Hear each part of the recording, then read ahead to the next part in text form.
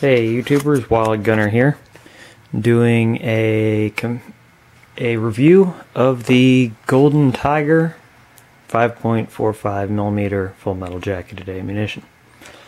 For this review, I'm going to be comparing it to the good old-fashioned 7.6 military surplus ammo. This was the only at the time of my previous 5.45mm ammunition review, I didn't have any Golden Tiger, and at the time I didn't know where to find it because I looked around for a bit, couldn't find it, said, you know, whatever, and I just kind of went through with the review because I didn't feel like waiting. Well, anyways, long story short, I did find ammostore.com was selling Golden Tiger, and they're the only ones that were selling Golden Tiger because I looked at Cheaper Than Dirt didn't have it, J&G Sales didn't have it, AIM Surplus didn't have it, nobody had it except these guys for some peculiar reason or another. Anyways, quick little bit of history is the Golden Tiger ammunition is produced at the Vimpel plant. Maybe pronouncing that incorrectly.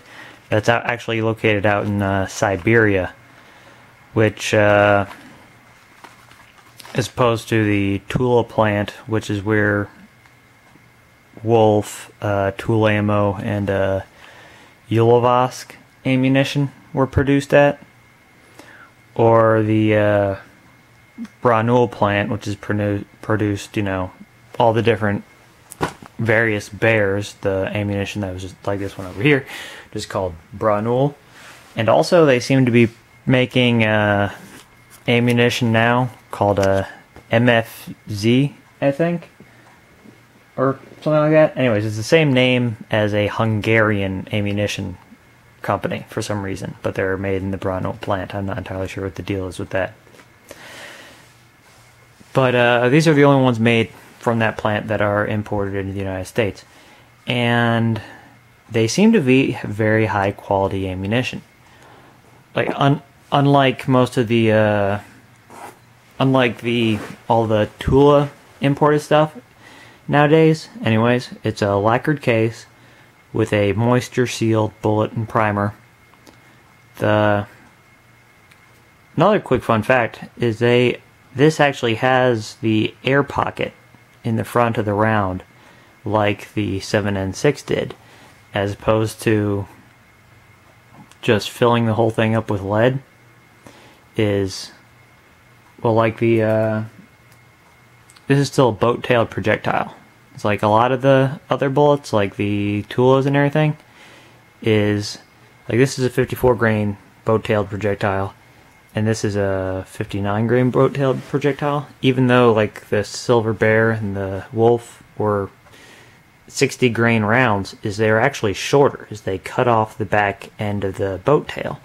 The reason for that being was with current laws is they're not allowed to import steel cord newly produced steel cord ammunition, which is lead is obviously heavier than steel, and this is usually steel core. So if you're going to replace the steel with the lead, you're gonna, you know, wind up with empty space. So what they did is they just cut off the back end of the boat tail for most of the other newly produced civilian ammunition to try to keep it more or less the same weight.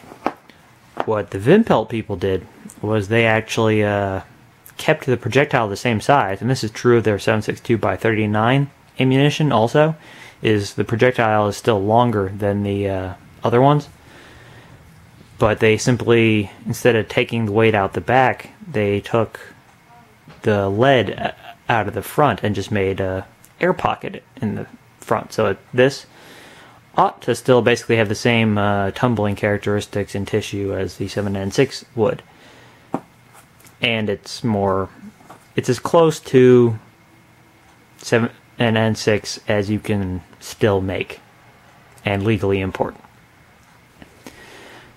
Also, they seem to have, due to it being made for civilian use rather than the military, is they seem to have maintained tighter quality controls and overall it just seems to perform better.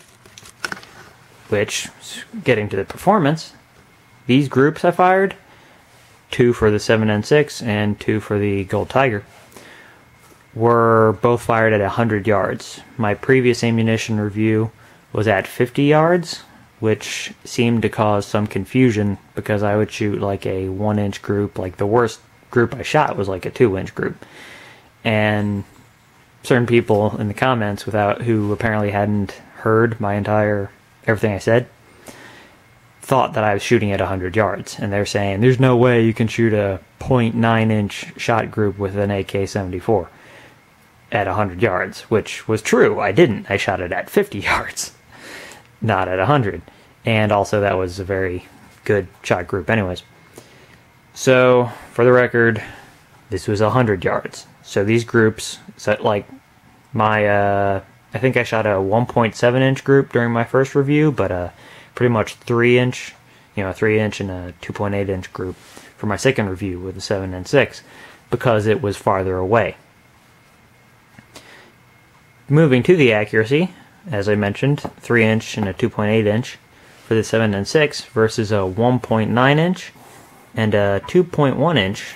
These are 10 shot groups, I'd like to point out. So, accuracy definitely goes to the Golden Tiger.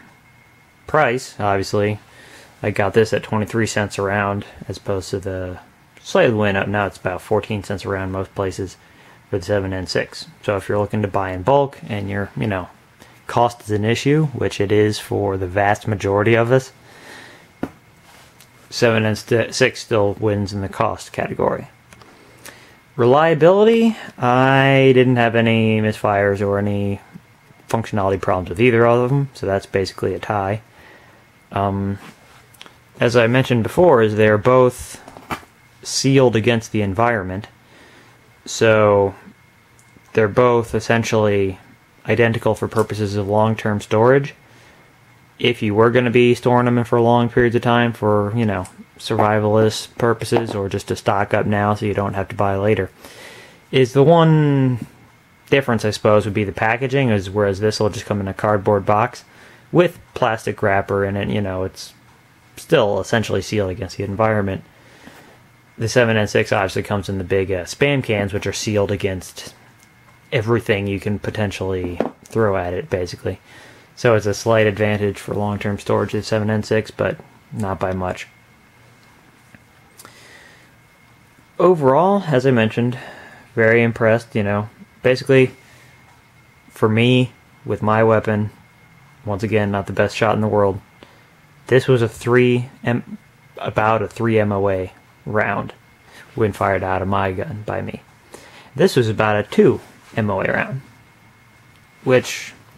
So if you're really looking for the better quality of ammunition, this wins, in my opinion. It's just better, and essentially, it's like this, but better. Period. Which also is more expensive. I probably won't be buying any more of this anytime soon, because I have like 400 rounds of it, and I'm just kind of holding on to it as a, my emergency ammunition. For my plinking and everything, I'm still mostly going to be falling back on the good old 7N6. Those are pretty much my thoughts on the 2 rounds. Highly recommended if you can find it, because as I mentioned, hardly anyone seems to have them in stock. And where I got them at, ammunitionstore.com, they don't have them in stock anymore either. I guess they sold out. And hopefully they'll get more, or if they don't, someone else will, because very good rounds. Thank you for your time, and y'all have a nice